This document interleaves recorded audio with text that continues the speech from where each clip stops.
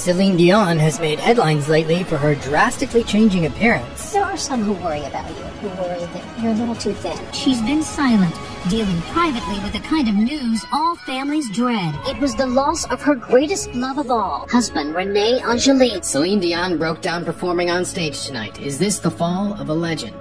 It was very hard. I had to leave him behind. How do you do that? I have been pictured with a very handsome young man. Is this a toy boy? Please, leave me alone. How did Ryan Reynolds get through to Celine? I sent her a long letter. Do you think Renee would think this is appropriate? Some of those reasons we do get sick because we're not expressing ourselves or letting things out. I still struggle with those same things. Don't feel what you need to feel. You're never ready for something like this to happen. When did you realize it was all over? I will never forget because it was a wedding anniversary. I went back in my dressing room and I saw him looking pretty devastated and in shock. And I was like, but what's going on? And he sat down and he said, I have cancer again. The doctor just called me. And at that moment, honestly, my heart started to beat faster, but my body shut off. And I was like, I'm going to forget how I feel right now. I went on. I sang the song and then we went to the hotel and then reality started to strike. Celine wanted to be by Renee's side, but he pushed her to keep working. I had to leave him behind because he wanted me to start the shows again. How do you do that? Sometimes, don't feel what you need to feel. Just do it. Go on stage. I did.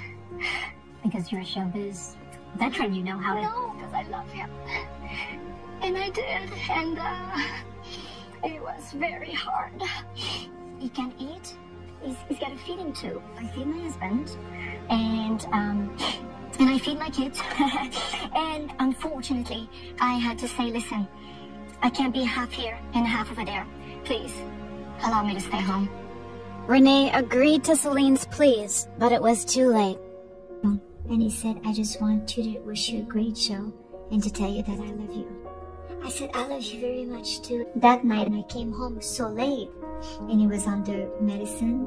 I didn't want to go in the room and say, honey, I'm home. And then he would be confused, can't go back to bed.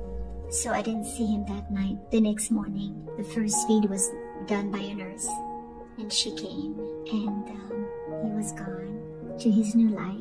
You're never ready for something like this to happen. Even though you expect it, when it hits you, you're not prepared. And right now, I'm not quite sure how strong I feel.